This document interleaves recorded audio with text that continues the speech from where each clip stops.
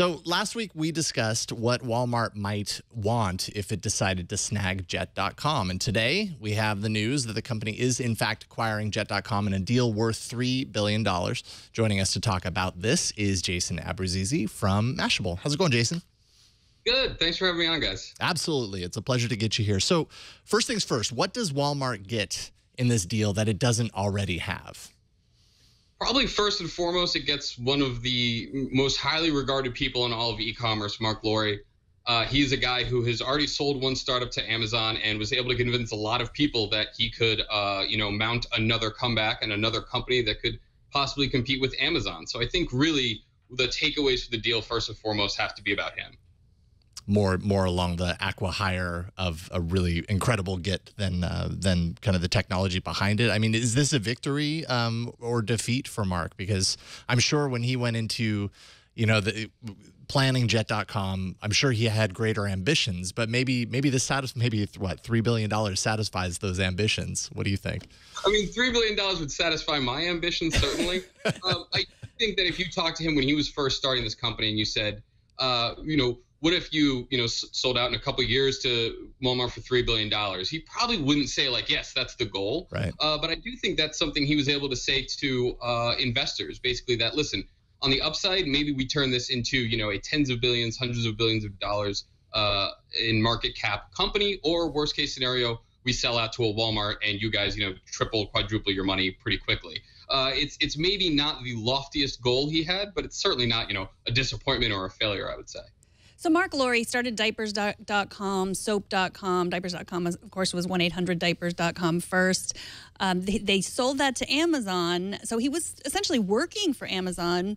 And he left Amazon and then wanted to take on Amazon. I mean, I get that he is, he had robots, the Kiva robots, managing a lot of the stuff, getting things from place to place, and he's supposedly this genius of e-commerce. But I mean, is there any fear that is that a commonplace where people just leave a company and want to take on that company right afterwards?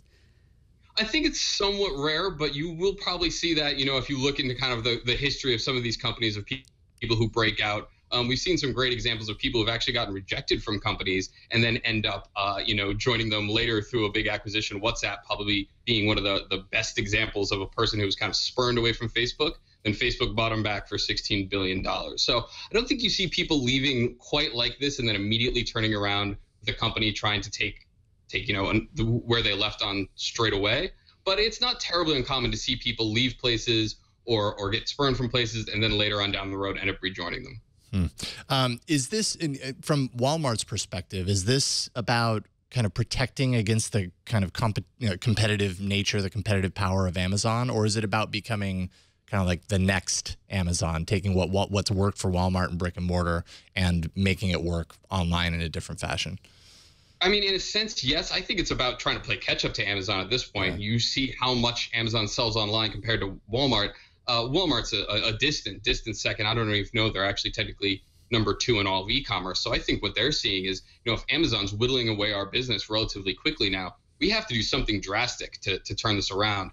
Walmart had previously stated that they were going to be doubling down on e-commerce in the last couple of years. We haven't seen too much success from that. Mm-hmm. They've been growing sales, but not at the rate they want to. This is a move to try to say, like, not only are we going to acquire a business that was doing pretty well, Jet.com was doing, I think they were saying maybe it was going to do $1 billion in revenue this year, which sounds like a lot, but is actually pretty small in this market. But they're acquiring a company that is growing and a person who they think can also lead them into the next generation and compete with Amazon. What about the Walmart brand in this sense? I mean, Jet.com, relatively new, so it's not like they have a ton of, a large amount of people just in the marketplace that understands or knows what a Jet.com actually is, especially compared to the brand recognition behind Walmart. There are a lot of people that would just say the word Walmart gives them a sour taste in their mouth. Could that rub off on Jet.com in this deal? I mean, maybe a little bit, but like you said, I don't know that the average person really even knew what Jet.com was. Mm-hmm. And I think that Walmart, if it's smart, can kind of keep its brand separate here. A lot of what they do might start powering Jet.com, but I think you'll see Jet.com kind of try to make its own brand and kind of push forward under its own umbrella and see if they can't kind of, maybe get away from that idea of what Walmart has become to some competitors, which is, yeah, like you kind of insinuate, not the most positive thing.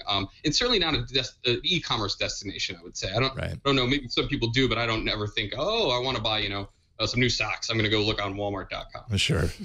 So we covered this a little bit last week when we covered the rumors that this was going to happen. But for people who don't understand, Jet.com started with a $50 subscription fee. They were going to be like an Amazon just for the selling stuff for $50. But then they changed. And now how does it work? Is it the more you buy, the less things cost?